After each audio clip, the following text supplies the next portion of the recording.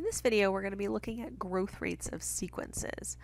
So the idea of using growth rates is to be able to determine what the limit as n goes to infinity is of a ratio of two sequences an over bn, using that I might know that an grows faster than bn, or that I know that bn grows faster than an.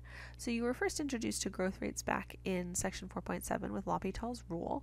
So let's just remind ourselves what information we can get from this limit that will tell us about comparing two growth rates. So to compare two growth rates of two non-decreasing sequences of positive terms, we look at the limit as n goes to infinity of an over bn. If that limit is 0, that tells us that bn is growing faster than an. And if that limit is infinity, then that tells us that an is growing faster than bn. Okay, and we use this notation of an in curly braces and then this double less than sign than bn to mean that the bn sequence is growing faster than our sequence an. Okay, so that gives us a little bit of notation and ideas of how limits and this growth rate notation work together. So let's look at our theorem here. So we have the following information. This theorem here is telling us our order of growth rates, ordered according to increasing growth rates as n goes to infinity. So if an appears before bn, if a sequence appears first in this list, that means it grows the slowest. Something over to the right here is growing the fastest. Okay, so let's look at an example where I can maybe make use of this theorem. So let's say I have the limit as n goes to infinity of log n over n squared. This theorem tells me that my power of a log function actually grows the slowest. It certainly grows slower than any power of n. So I know that this limit is going to need to be 0, since log n grows slower than n squared. Okay. Now, what if I wanted to just confirm this using what I know previously? If I wanted to just use L'Hopital's rule, I could also use that method to determine this limit. So let's look at this again here. So I've got a limit as n goes to infinity of log n over n squared. This will also give us an idea of why log n should be growing slower than n squared. I see that I can use L'Hopital's rule on this. So we'll go ahead and apply L'Hopital's rule because I do have an infinity over infinity form.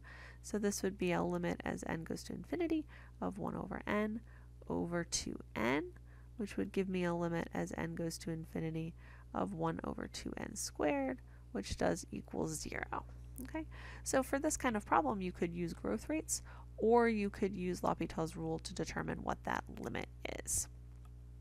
Okay, so let's just look at a little bit more of this theorem and kind of see why some of these growth rates are the way they are. So we looked at this end already. We sort of have this idea that log n should be growing slower than some power of n, because we would be able to use L'Hopital's rule to show that that limit is 0.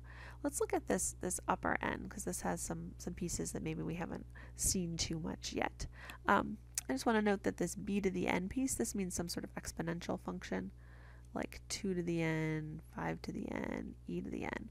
So an exponential function always grows faster than a power function. So some 2 to the n, 10 to the n, 5 to the n, that's going to go faster than n to any power. So we want to keep that in mind. What about this factorial function here?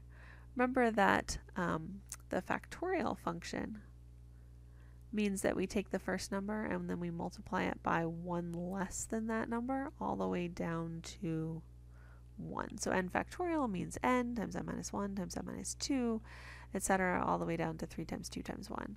So for example, 5 factorial means 5 times 4 times 3 times 2 times 1. Okay. So when we talk about comparing b to the n and n factorial and trying to think of why does n factorial grow faster than some exponential function, let's think about that for a minute here. So we're trying to look at b to the n versus n factorial. So b to the n means that I have b times b times b n times, so I have n factors of some number b. Okay. Whereas for n factorial, I would have n factors of n times n minus 1 times n minus 2 all the way down to times 2 times 1, but that's still n different factors. Okay.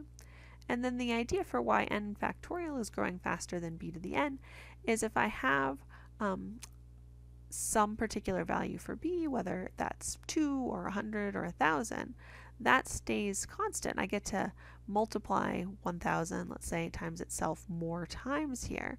Whereas for n factorial, I'm going to just be increasing n. So I'm not only going to be increasing the number of factors that I have, but I'm also going to be increasing the number that I'm actually getting to multiply all through that product. So that gives you an idea of why this n factorial should be bigger, growing faster than just some constant number raised to the n power. If we think about the n factorial versus n to the n, and why n to the n should be bigger. So think about the fact that n factorial, again, is n times n minus 1 times n minus 2, all the way down to 3 times 2 times 1. And n to the n would mean you're multiplying n times itself n times. So I have n factors here of just n. Here I've got n factors, but of n times n minus 1, etc. Okay, so writing it like this, we can see that the factors of n to the n are bigger than the factors of n factorial, so n to the n must be growing faster.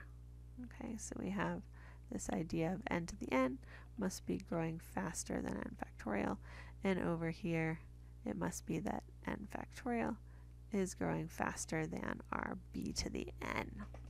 Okay, so let's look at a couple more examples where we can apply these growth rates. You probably want to keep in mind what's going on this right-hand side, that the exponential here is growing slower than the factorial, which is slower than n to the n. Some of the left-hand side here of this this theorem, you might not need to memorize quite as much, or you might already be more familiar with. We know that we can also use L'Hopital's rule to sort of help us down here if we were comparing some of those different terms. So let's look at some examples. So here I have a sequence that's n to the 10th over the 1,000th power of log n. So if I wanted to determine how those things compare, or if I wanted to use growth rates to determine whether that sequence converges or what it converges to, I need to look at the limit as n goes to infinity of n to the 10th over log 1,000 n, or log n to the 1,000th power. So notice that I have a power of n here over some power of log. I know that a power of n always grows faster than a power of log. So without having to do L'Hopital's rule lots and lots of times, I know that this is going to have to be infinity. All right, and that's since our power of n is growing faster than this power of log. Okay, so we'd say that this sequence must diverge. Okay, we'll look at just one more example. So here I have the following sequence where the nth term is given by 6 to the n plus 3 to the n over 6 to the n plus n to the 1,000th power. So I want to look at the limit as n goes to infinity of this. So we know that we have a technique when we're finding limits as n goes to infinity. If I had just powers of n divided by powers of n, of dividing the denominator by the highest power of n that appears. Now here I have an exponential thing in the denominator and a power of n. So the idea is I want to divide my numerator and denominator by whatever is growing the fastest in my denominator. So when we just had powers of n, the thing that was growing the fastest was the highest power of n. But here what's growing faster is 6 to the n. That's growing faster than n to the 1,000. So to simplify this, we're going to divide the numerator and denominator by that 6 to the n. So I'm going to have 1 plus 3 over 6 to the n here, all over 1 plus n to the 1,000 over 6 to the n. So this is where we're going to need to use some of our growth rate information. So here I have a power of n over 6 to the n. I know the exponential thing, 6 to the n, goes much faster than a power of n. So this must be going to 0. Okay, since 6 to the n grows faster than n to the 1,000. Okay. Here I have 1/2 to the n. We know that that's a geometric sequence. If I'm taking a half of the previous thing each time, I know that's going to 0. So this sequence would be converging to 1. So we can say here that an converges to 1. Okay, so now we can use this growth rate information as a tool in helping us determine sequence convergence.